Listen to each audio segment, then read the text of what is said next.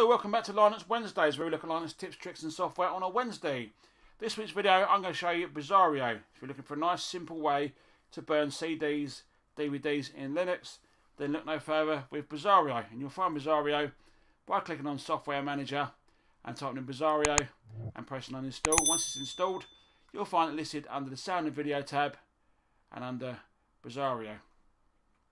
When you first run the program, it says create a new project. You've got audio project, data project, video project, disk copy, because it will create a one-to-one copy of a CD stroke DVD. You've also got a option there to burn an image. Now, if you use a program called DVD, which is DEVEDE, allows you to create a DVD with menus and stuff, and it saves it as a .iso file. You can then burn the ISO file using this program here, brasero. If I click on audio project, it says to add files to this project, click the add button or drag files to the area. We're going to press on plus, and you can click on, say, your music, but I've got something on a desktop there, and we'll try these four. And click on add. And once you're happy with your list, you can then insert your blank CD and click on burn. Now, I've got no CD inserted into the computer, that's why it says here, please insert a writable CD or DVD.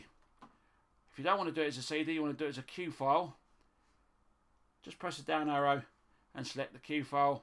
If it's already on a Q file and you want to do a DVD or CD, press the down arrow, select your drive and just press on burn. If I press on project and we do a new project and we do a video project,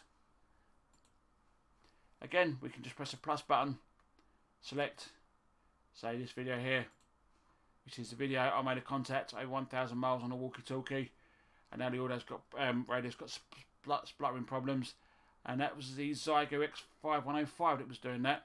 Again, I can create an SVCD image or DVD image by pressing the down arrow, or just select my drive and press on burn.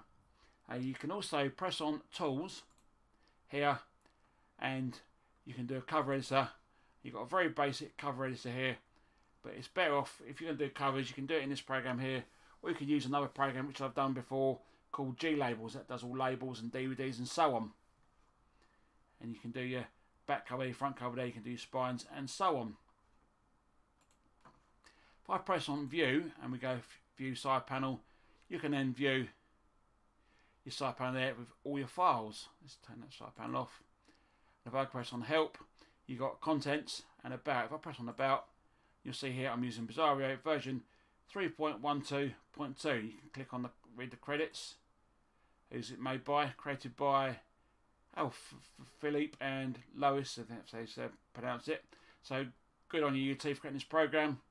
You can then click on the license. It's freeware software and so on. Press on close. Now, if you want to do a data CD, again, it's exactly the same. If I do a new project and we'll do new data CD. And we're going to discard file section. Again, to add your files, we should just try it with burn image. Okay, when you do burn image, it's got image burning set up. Click here, select an image, so you can select your Linux image or your DEVED image.